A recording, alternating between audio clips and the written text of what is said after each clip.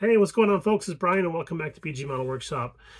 We're throwing our head in to get another group build, and this one's being hosted by our good friend Mars over at Mars Garage. If you don't know his channel, there will be a link down below. You need to check it out. He does awesome work. He's a very, very modest fellow, a man after my own heart, but he does good work. And he's just like the rest of us. He's growing in leaps and bounds with his channel and stuff. So we want to support him and the group build that he's doing. And he's doing a rust bucket group build, which is, again, something else after my own heart. And we were just on the phone here a few minutes ago. We're talking about it. Specifics on the group build. I have a note. I wrote it down. July 1st, 2023 to September 30th, 2023. Just a couple months, but it's going to be a quick build for us. Hopefully it'll be a quick build for you guys too.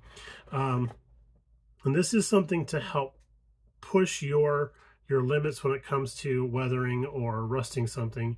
Try out some new techniques, or if you already do a technique for rusting, maybe you can perfect it or just have the more experience or practice doing it. So I think that this is a really inspired idea. But we had picked up the 37 Ford surf truck.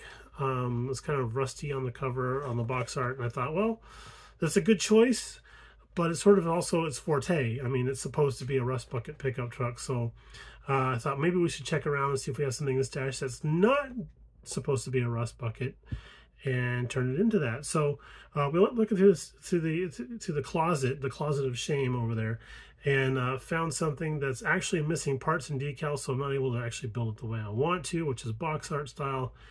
And I was aware of it when I bought it. The guy that warned me, I only got it for a couple bucks. He warned me it's like missing some stuff. So I was like, well, we'll see. I got it home. I'm like, oh, it's missing all the stuff that makes it special. But we got this little guy. That's right. This is the 1967 Monte Carlo winner. And if you're not familiar with the Monte Carlo race of that era, Mini Coopers were dominating through those couple of years there. So much so that they actually changed the rules. It's a whole thing. It's the whole FIA thing. But yeah, anyway, I'm digressing.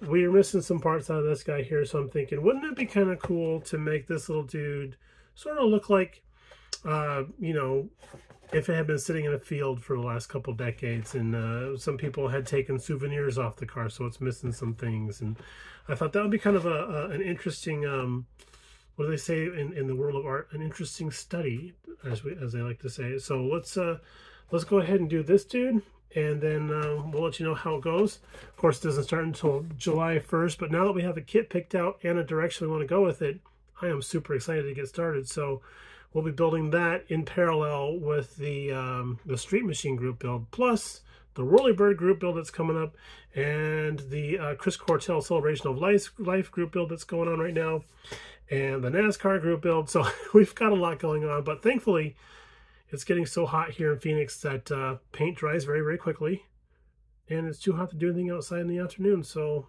plenty of bench time. Okay, guys, thanks so much for subscribing, joining in, following along with us. And if you're not subscribed, please consider it. Ring that little bell so you know whenever we post, and we'll appreciate that greatly. Y'all take it easy. We'll talk to you a little bit later on. Bye now.